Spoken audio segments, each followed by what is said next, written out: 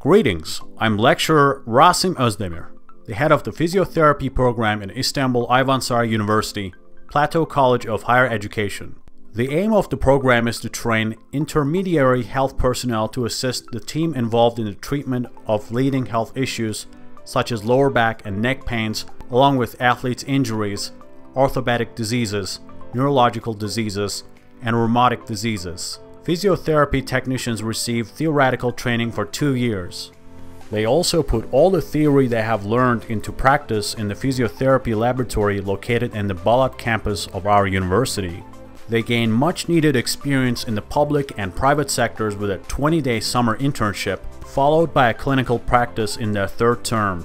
As long as they fulfill the necessary requirements, students can take part in the Erasmus program with the agreements of our international office has established in countries such as Romania, Poland, and the Czech Republic.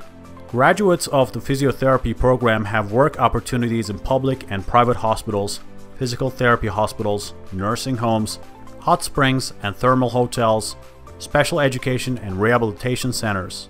We keep in touch with our students after graduation and provide them with references to help them with their job search.